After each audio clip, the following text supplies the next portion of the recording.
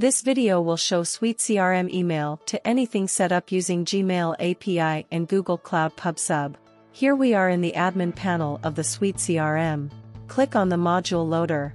This is our SuiteCRM email to anything package. Click on the install button. Then click on the commit button. Wait for a few seconds to get the installation complete. Here, you can see the plugin is installed and the license is automatically activated. Go to the admin panel again and reload the page. At the bottom, you can see the SuiteCRM email to anything section. Before setting up an inbound email address in SuiteCRM, you need to set up Google Developer Console. Search for Google Developer Console and click on the first link. Go to the dashboard and click the drop-down to see all existing projects. These are your existing projects. We recommend creating a new project by clicking on a new project. In the search bar, type topic and you'll get the PubSub topic option. In the PubSub window, click Create Topic. In Topic ID, give a relevant name. Then click Create at the bottom. Once the topic is created, we'll provide the required permission by clicking on the Add Principals button on the right. In the New Principals field, you need to add this Gmail API push service account. Select the owner in the role and click on the Save button. In the Role and Principals section, you can check all permissions. Go to the SuiteCRM again, since the license is automatically activated. So we'll now move on to the second step, that is, inbound email configuration. Enter the email address whose email data you want to parse and save in SuiteCRM. Enable the Active Status checkbox. You will get the topic name from the Google Cloud Console that we just created. Copy from there and paste it here. Go back to the Google Cloud Console, go to the navigation menu, and then API and Services. Select the Credentials option. Here, we've already set up an OAuth client, click to open.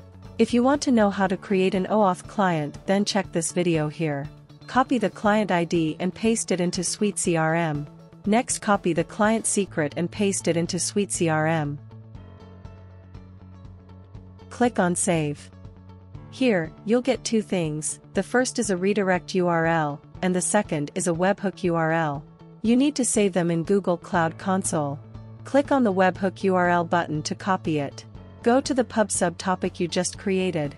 Click on the subscription ID at the bottom. Click on the edit icon at the top. In the delivery type, choose Push. Paste the webhook URL that you copied into the endpoint URL field. Scroll down to the bottom and click on Save.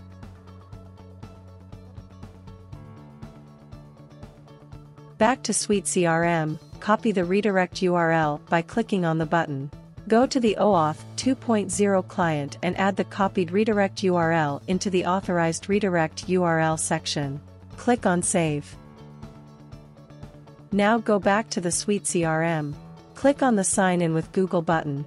Choose the email address that you provided for inbound. Click on Allow. If everything goes right, you'll see a successfully configured message at the top. Go to the admin panel and refresh the page.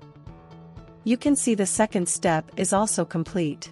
After that, you need to go to the receiver setting. A default receiver is created automatically for you. By default, the record will save in Leads. You can change it to any module from the edit view. Currently, the Leads module has no records. Suppose a client fills out a web form whose input will be emailed to the inbound email address. You can see we have got the email with all the information. Now, we'll go to the Leads module. As you can see, the record is created instantly. As soon as the email is delivered to the inbox, the plugin creates a record in the Leads module. We've also got the notification here. In the detail view, you can see all information is saved to the relevant field based on the email data that we get. Thanks for watching. Please like, share, and subscribe.